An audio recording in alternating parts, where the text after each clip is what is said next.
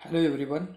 Today we are discussing about the structure and nature of gynoecium or carpel. The morphology as well as embryological structures of this gynoecium.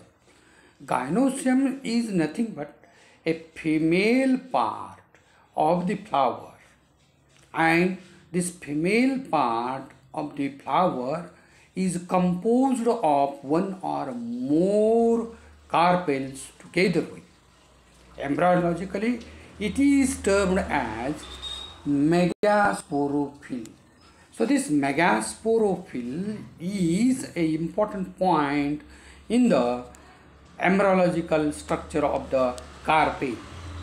The morphologically, it is nothing but a constituted part of the female reproductive structures in the flower, having three distinct parts.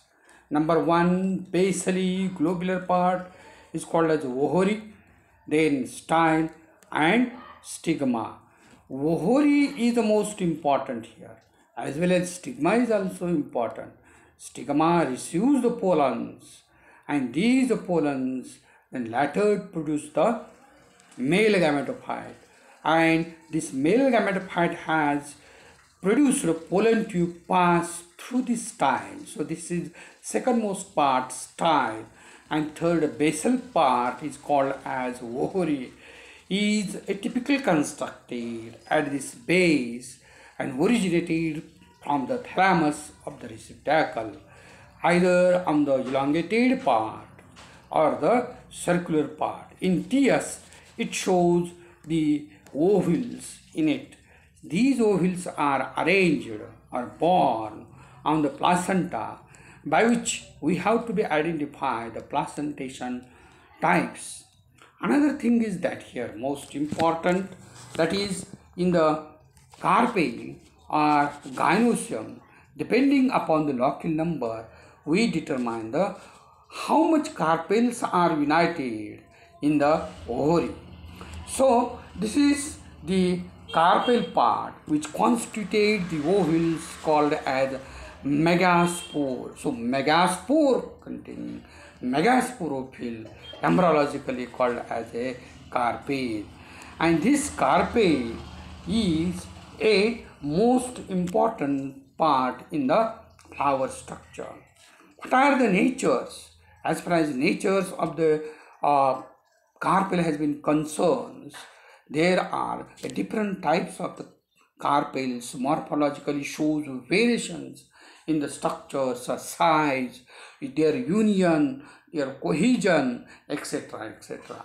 It is made up of one to many carpel, and when it is made only one carpel, it is called as monocarpellary. We look at here single carpel. For example, pea or beans, Fabaceae family मध्ये आपल्याला marginal placentation ची monocarpellary gynoecium दिसते.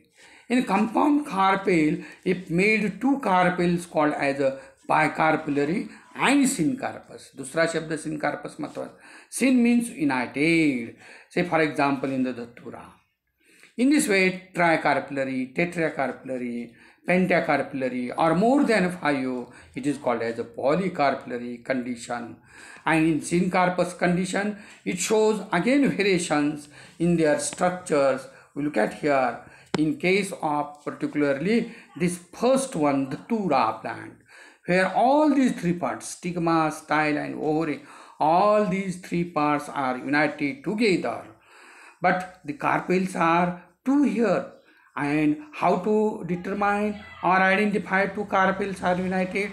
With the help of TS and observing the locals numbers.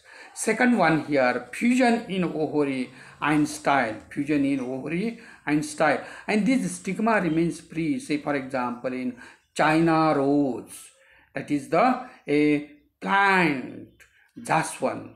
And तिसऱ्यामध्ये काय आहे लिलीमध्ये ह्या, there is the fusion only ovary part, and these two parts are particularly free, that is the style and stigma is free. This is the linum.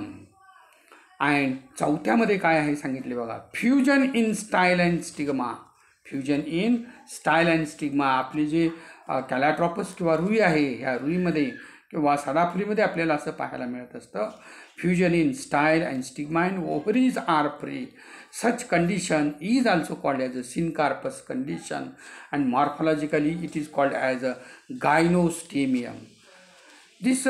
All these variations, so all these conditions are called as a syncarpous, and in case of primitive plants, Michaelia, Annona, Polyalthia, Nymphia, where these carpels are free. So these free carpels are called as apocarpous condition.